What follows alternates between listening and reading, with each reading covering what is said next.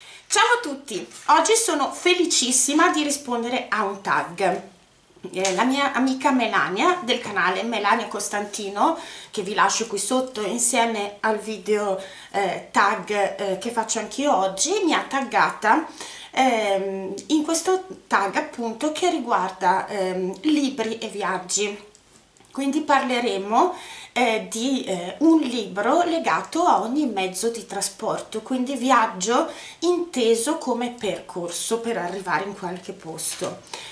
Il tag è stato ideato da Martina di Im the Books, che vi lascio anche qui sia canale che video di Martina, e io l'ho visto anche sul canale di Claudia, Lis legge, Lis viaggia, e quindi vi lascio qui sotto tutti i video e i canali che vi ho citato oggi.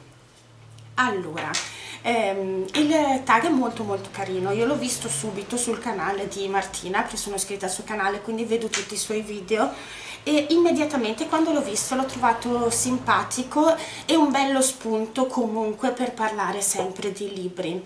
Devo dirvi però che al momento di primo acchito ho fatto un pochino fatica a immedesimarmi, a rispondere dentro di me alle domande. Io sempre quando vedo dei tag mi rispondo, penso a quello che risponderei io, semplicemente perché nel mio cervello io leggo viaggio inteso come percorso, mezzo di trasporto a musica.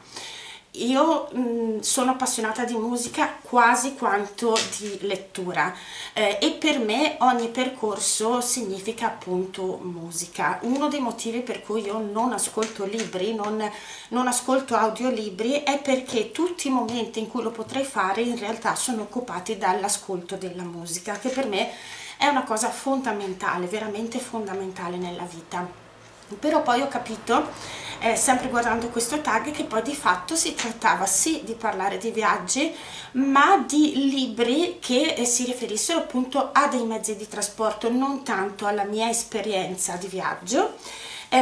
Quindi mi era già venuta voglia di farlo quando poi sono stata taggata da Melania, non ho più avuto scuse e rispondo veramente tanto volentieri, quindi Melania ti ringrazio. Allora, ad ogni mezzo di trasporto sarà associato quindi un libro e partiamo dall'aereo. Allora, per quanto mi riguarda, l'aereo è un mezzo necessario. Io non lo amo particolarmente, o meglio, sono felicissima che esista perché credo che sia una delle invenzioni che ha cambiato profondamente la vita dell'essere umano.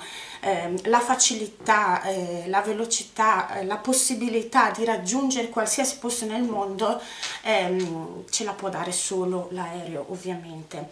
Quindi diciamo che lo accolgo l'aereo come grandissima possibilità, ma se io posso scegliere un altro mezzo di trasporto per andare in posti più vicini, lo scelgo volentieri, perché io non amo i non luoghi, non mi piace l'aeroporto come non luogo, cioè mi sembra un posto avulso dal mondo. È praticamente lo stesso motivo per cui vado pochissimo nei centri commerciali, mi fanno lo stesso identico effetto, e poi non mi piace non percepire il passaggio, la distanza, il percorso da un punto ad un altro, il non rendermi conto di arrivare da qualche parte, no? Mi sembra essere prelevata, che poi è di fatto così, da qui a lì, cosa meravigliosa, ma ripeto, preferisco non utilizzare l'aereo se posso, non ho assolutamente paura di volare. Il primo libro che mi è venuto in mente, ho deciso di rispondere proprio di primo acchito, con la prima cosa che mi è venuto in mente, è stato di Ferenc, Carinti e Pepe, anche perché l'ho letto, l'ho terminato pochissimi giorni fa, quindi è abbastanza logico che mi sia venuto in mente. Parlo di questo libro, di questo scrittore ungherese che è stato pubblicato per la prima volta in Ungheria nel 1970, perché di fatto il racconto prende spunto, inizia con un viaggio in aereo. La trama è molto semplice, si tratta dell'avventura o disavventura di un linguista ungherese che si deve recare ad Helsinki per partecipare a un convegno e tenere una conferenza di linguistica, ma sull'aereo si addormenta e quando si sveglierà si troverà in una città completamente ignota, che non sa collocare da nessuna parte, non riesce a capire da nulla dove si trovi, dai monumenti, dall'architettura, dal clima, da nulla. In questa città tutti, si parla una lingua totalmente sconosciuta al linguista, e questo è il primo scoglio che incontra il protagonista, in quanto nessuno lo comprende e nessuno parla un'altra lingua.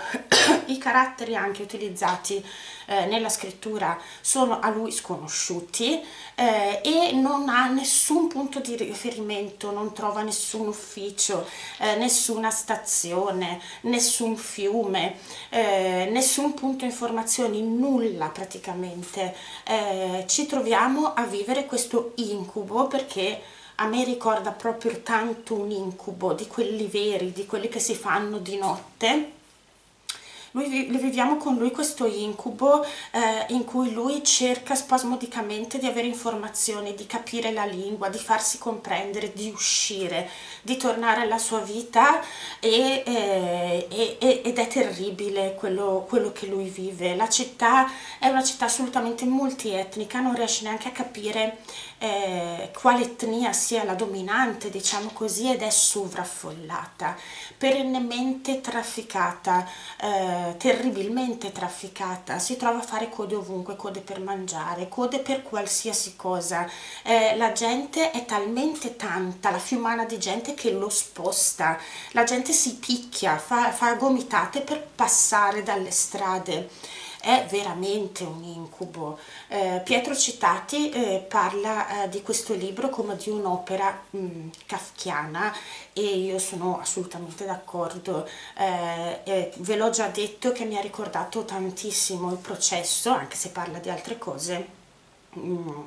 Ma la sensazione di angoscia e di questo non spiegabile, non spiegato, è incredibile. E si vive tanto questo libro, si vive tanto, avrà una grossa evoluzione a livello di trama. Vedremo vivere questo protagonista in questa città e cambiare profondamente. Ovviamente non vi voglio dire di più, però secondo me questo libro è estremamente simbolico, parla tanto di stranità, di appartenenza. È un libro bellissimo, molto molto godibile, con una scrittura scorrevolissima, proprio adatta, funzionale al tipo di racconto, perché è anche molto incalzante e regge bene, diciamo, regge bene la sensazione di angoscia che vuole comunicare al lettore.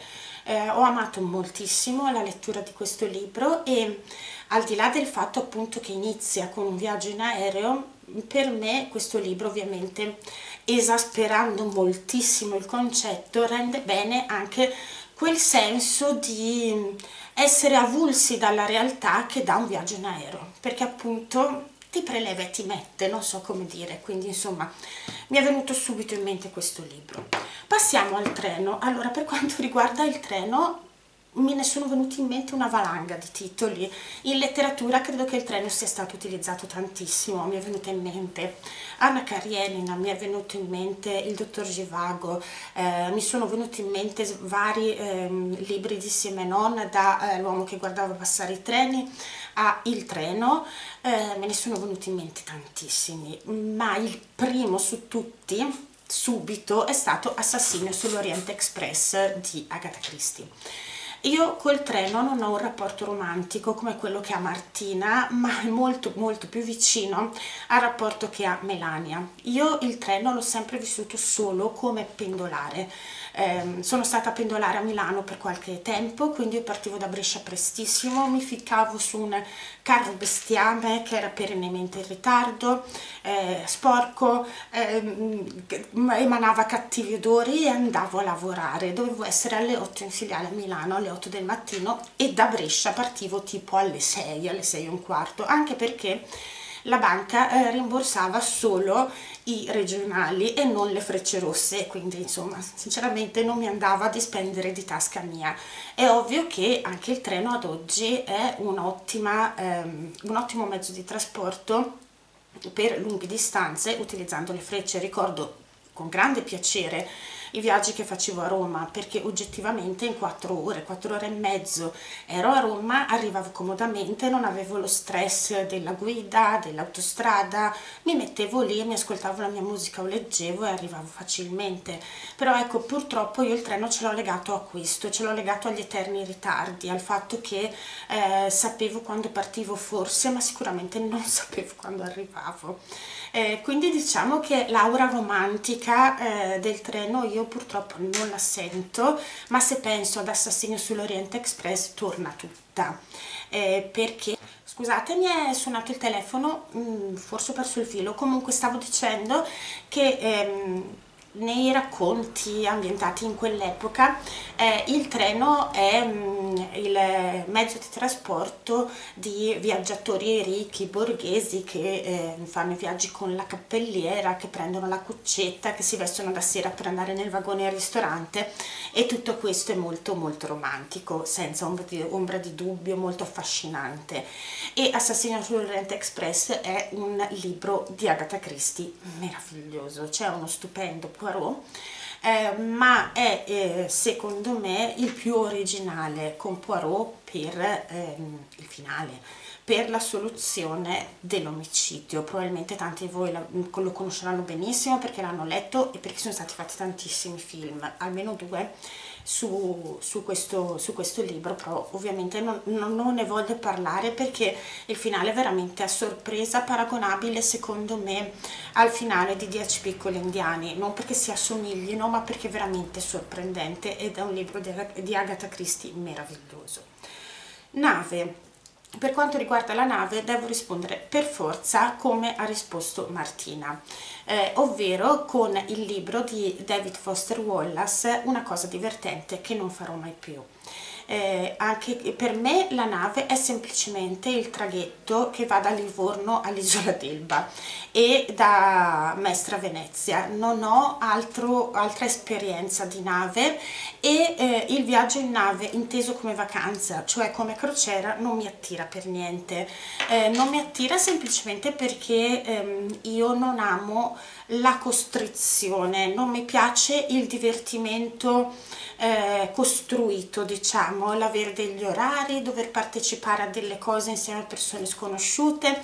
Io soprattutto quando vado in vacanza sono un pochino asociale, lo ammetto, io sono quella che odia il vicino di ombrellone, quello che in treno ti parla per forza, e non amo gli ambienti da villaggio turistico. Non è snobismo il mio affatto, ma un po' dipende da un retaggio secondo me dell'infanzia e della prima giovinezza. Io sono sempre stata molto molto timida e il fatto di essere ecco, mi cadono anche gli orecchini, io non lo so veramente oggi, ma deve essere una cosa collegata, telefono più orecchini, non ho idea, succede sempre così. Comunque stavo dicendo che essendo io molto timida, mal sopportavo, mi trovavo male, mi sentivo a disagio quando venivo coinvolta necessariamente in qualcosa, quindi sicuramente deriva da quello.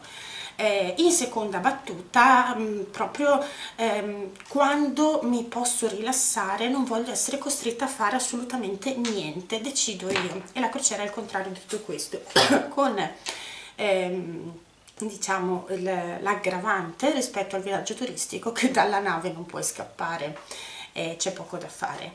E David Foster Wallace, in quel meraviglioso libro che fa ridere tantissimo, è veramente di un'ironia geniale, racconta di questo viaggio in crociera che lui ha fatto perché doveva scrivere un reportage appunto sul viaggio in crociera. Poi secondo me gli è presa la mano e si è molto divertito a scrivere quel libro, scritto magistralmente con una penna straordinaria. È l'unico libro di David Foster Wallace che abbia mai letto, perché è uno scrittore che mi intimidisce tantissimo, so di non essere la sola, non so se sono in grado di leggerlo. In altre cose, una cosa divertente che non farà mai più è il libro che è stato più letto in generale suo, perché è il più semplice, però mi piacerebbe arrivare almeno a brevi interviste con uomini schifosi o alla scopa del sistema. Ho tanta paura di Infinite Jest, non so se ce la farò mai onestamente, scusatemi, a leggerlo. Poi Passiamo a moto. Allora, a me non è venuto in mente nessun libro che riguardasse la motocicletta o che avesse al suo interno un viaggio in motocicletta. Però non ve lo posso mostrare, ma ve ne parlo. Vi dico che la prima cosa che mi è venuta in mente è stata una cosa che ha scritto il mio papà. Ve l'avevo già raccontato molti anni fa in un altro video. Il mio babbo, quando è andato in pensione, ha iniziato a scrivere una sorta di autobiografia, diari, pensieri, racconti, eccetera, e ogni tanto ce ne dava un pezzo, lo faceva stampare in tipografia e l'ha regalato a me e mia sorella. Adesso sta tra l'altro mettendo insieme tutto quello che ha scritto in questi anni e sta preparando un bel volumone che ci regalerà, ed è una cosa bellissima secondo me. E la parte che mi ha più colpita di quello che ha scritto mio papà è diciamo un libretto che si chiama 023 ed è il racconto della sua vita dalla nascita ai 23 anni. I 23 anni per lui sono stati lo spartiacque, perché a 23 anni si è sposato con mia mamma. Perché la motocicletta? Perché il mio babbo dai 18-19 anni in su possedeva una moto Guzzi, che lui aveva modificato, l'aveva super accessoriata anche con pezzi di Harley Davidson e così via. E io ho presente le foto di mio papà con i basettoni negli anni 70, il capello lungo, bello grosso, vestito di pelle sulla sua moto Guzzi, bello sdraiato, e era un tutt'uno con la sua moto, tant'è che la mia mamma, quando mio papà ha compiuto 40 anni, io ne avevo 15, quindi me lo ricordo bene, avrebbe tantissimo voluto ricomprargliela, perché mio papà la motocicletta l'ha venduta quando si è sposato, perché dalla Toscana veniva a Brescia, era difficile trasportarla, sapeva che l'avrebbe usata molto di meno qui, insomma l'ha venduta, ma mia mamma gliel'avrebbe voluta ricomprare dalla persona che l'ha acquistata, solo che è un collezionista, alla fine non ce l'ha fatta purtroppo. E io ho proprio negli occhi le foto di mio papà con la moto e i racconti di mio papà e mia mamma giovanissimi che si amavano moltissimo come ora del resto, e sono stupendi. Per me la lettura di quel diario, tra virgolette, è stata importantissima, perché ho conosciuto un babbo diverso da quello che è sempre stato per me. Per me ha sempre rivestito il ruolo di padre, un padre meraviglioso. Lì ho visto un bambino, un adolescente e un ragazzo. Tra l'altro ho letto da lì l'evento più drammatico della vita del mio babbo, che ha perso sua mamma in maniera assolutamente tragica e improvvisa, e io il racconto della morte di mia nonna, che purtroppo non ho mai conosciuto, l'ho sempre avuto da mia mamma, dall'altra mia nonna, da parenti, ma mai da mio papà. Lui non ne ha mai parlato, tuttora non ne ha mai parlato, ma lì l'ha scritto, e per me è stata una cosa incredibile leggerlo. Quindi insomma per me motocicletta vuol dire il diario del mio babbo. Poi auto. Allora, io ho due libri che voglio leggere, che hanno come protagonisti dei viaggi fatti in auto, e sono Sulla strada di Jack Kerouac, che possiedo, mi è stato regalato e prima o poi leggerò, e ovviamente Furore di Steinbeck, ma non li ho ancora letti. Il primo libro che mi è venuto in mente è stato lo stesso identico che ha citato invece Melania, e non può essere che il meraviglioso Lolita di Nabokov. Per me non esiste scrittore al mondo che scriva meglio di Nabokov. È proprio la scrittura più bella, la prosa più potente che io abbia mai letto. Non ho letto solo Lolita, vorrei però leggere altro oltre a quello che ho letto, e Lolita per me è un romanzo straordinario. Sapete bene che molta parte del romanzo è il racconto degli spostamenti in auto del protagonista con Lolita, e forse, se avete presente qualche pellicola del film, ricordate proprio questi scorci di stradoni con quest'uomo e Lolita sulla macchina decappottabile per strada. Lolita per me è un romanzo meraviglioso, che si presta a tantissime discussioni, ma non può essere assolutamente messo in dubbio il valore enorme dal punto di vista del letterario di questo romanzo e la sua vita imperitura nel mondo della letteratura. Pietro Citati qui dietro scrive: dopo 36 anni rileggo Lolita di Vladimir Nabokov.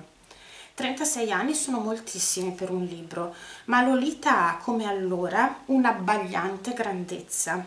Che respiro, che forza romanzesca, che potere verbale, che scintillante alterigia.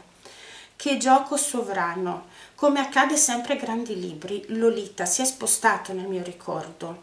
Non mi ero accorto che possedesse una così straordinaria suggestione mitica. E mi è venuta la pelle d'oca, nonché tantissima voglia di rileggerlo. Per me il viaggio in auto è il più bello di tutti. Io sono legatissima al viaggio in auto, se posso io le vacanze le faccio in auto. Perché adoro tutto il rituale, adoro il fatto di caricare la macchina e l'uomo di turno, che sia il mio babbo, mio marito, il mio fidanzato o anche quello di prima, che dice tutta questa roba non ci starà mai nel baule e invece ci sta sempre. Adoro le fermate in autogrill a mangiare l'Icaro o il Camogli e a bere il caffè sugli Appennini. Adoro l'ascoltare la musica a tutto volume in macchina cantando mentre si fanno le code al casello. Adoro cantare in macchina. Quando ero piccina cantavo tantissimo con i miei genitori e ora canto con mia figlia. Il viaggio in macchina per me è semplicemente straordinario. Poi rispondo con un solo libro a 2 domande, ovvero viaggio con animali o a piedi. Quindi la mia testa è andata subito a un romanzo storico, ovvero L'uomo dei sogni di Christophe Rufin, di cui quest'anno vi ho già parlato tantissimo.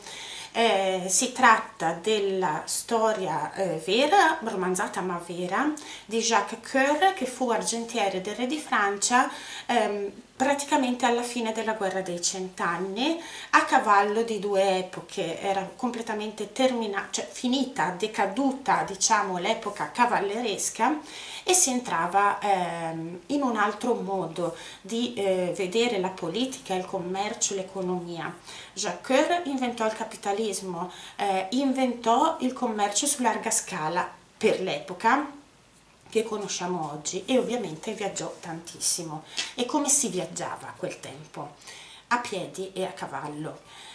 Tantissime parti di questo romanzo riguardano gli spostamenti e ci fanno rendere conto tantissimo di quanto fosse diversa la vita, perché spostarsi anche di 10 km poteva essere un'impresa, non solo perché era rischiosissima, nel senso che si poteva essere aggrediti, derubati, potevano portare via il bestiame, i cavalli, ma perché era faticoso. Erano viaggi lunghissimi. Per arrivare al porto si poteva andare a cavallo in questo libro per settimane, per arrivare al porto, imbarcarsi e fare viaggi in nave che duravano mesi. E avrei potuto rispondere con questo anche ai viaggi, alla domanda sui viaggi in nave effettivamente. E qui il senso del percorso a quest'epoca era veramente tanto diverso da quello che abbiamo oggi, perché il percorso, l'arrivare da un punto a un altro, era parte della vita. E per questo moltissima gente non si spostava dal proprio villaggio, non solo perché era povera e non poteva magari affrontare un viaggio, ma perché un viaggio era un'esperienza di vita, il percorso era un'esperienza di vita. E anche questo ci fa rendere conto tantissimo di quanto le scoperte, la tecnologia cambi completamente, profondamente la vita dell'uomo. E adesso abbiamo la domanda bonus, ovvero posso scegliere un mezzo di trasporto qui non citato e parlarvi di un altro tipo di viaggio e un altro tipo di libro.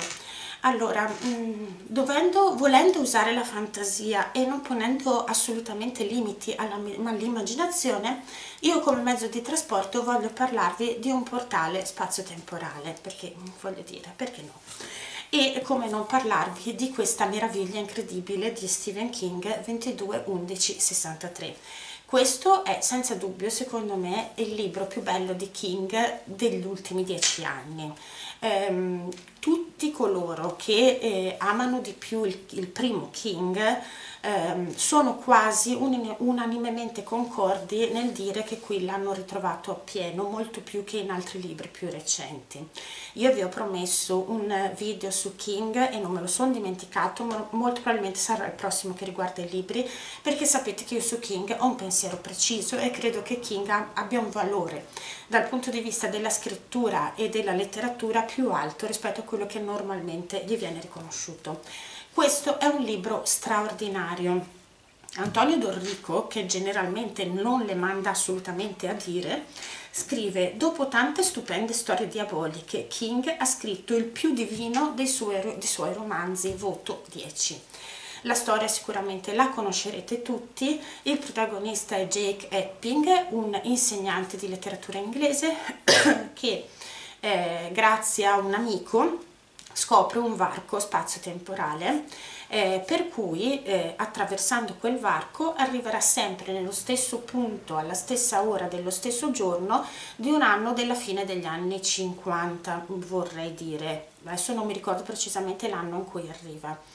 Questo suo amico, che diciamo gli passa il testimone perché sta per morire, è convinto che impedire l'assassinio di Kennedy sia la soluzione per risolvere tutti i problemi storici e politici venuti da lì, diciamo. E Jake Epping coglie appunto questo testimone e proverà in questa impresa. Allora, il libro, poi la trama è molto più complessa di così. Jake Epping entrerà e uscirà da questo varco spazio-temporale molte volte, si indaga moltissimo tutto il fenomeno dell'effetto farfalla, del fatto che comunque, se sapete l'effetto farfalla, dice che se una farfalla sbatte le ali in Amazzonia, e qui in Amazzonia cade un albero, no? Quindi diciamo tutte le cause-effetto degli avvenimenti nella storia in generale, ma anche nella vita personale degli uomini. Si indaga sul fatto se poi è giusto intervenire potendo sugli eventi passati, conoscendo il futuro. E forse sulla necessità di proteggere il passato in realtà e di imparare dal passato per non sbagliare in futuro eventualmente. La trama è meravigliosa, succedono tantissime cose, il racconto è incalzante, bellissimo, la scrittura di King è straordinaria, qui come nei migliori dei suoi romanzi, secondo me i personaggi sono delineati benissimo e vi dico che in certi punti questo libro mi ha anche commossa molto, perché abbiamo anche una storia personale privata del protagonista meravigliosa che ci racconta King. Io non smetterò mai di consigliarvi questo romanzo, mai mai mai, perché è semplicemente bellissimo, e per tutti coloro che sono curiosi di King ma non vogliono leggere romanzi dell'orrore, questo non lo è, non ci si avvicina neanche lontanamente. Con questo ho terminato, avrò fatto un video lungo anche stavolta, io non sono proprio in grado di fare video brevi. Ringrazio nuovamente Melania per avermi taggata, vi ricordo di andare a vedere i video delle mie amiche e colleghe, vi mando un bacio grande, vi ringrazio e alla prossima se vi va, ciao!